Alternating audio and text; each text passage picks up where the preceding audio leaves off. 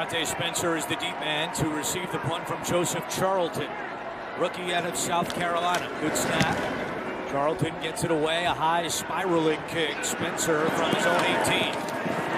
Slips a tackle, nearly runs into his own man. Now Spencer the other way, and he's got blockers in front. Spencer at midfield, down the sideline, and Diontae Spencer will go the distance.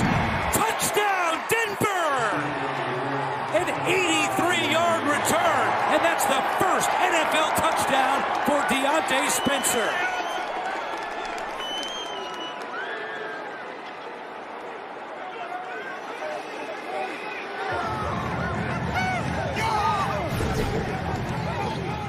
It's a deep, high kick, a lot of hang time, and you get both gunners down real close to him. They miss, and then there's a hole, a slight cavity in Spencer with just burning speed, gets right through it. And the thing you're looking for is yellow flags. All I saw were a lot of orange shoes going down the sideline.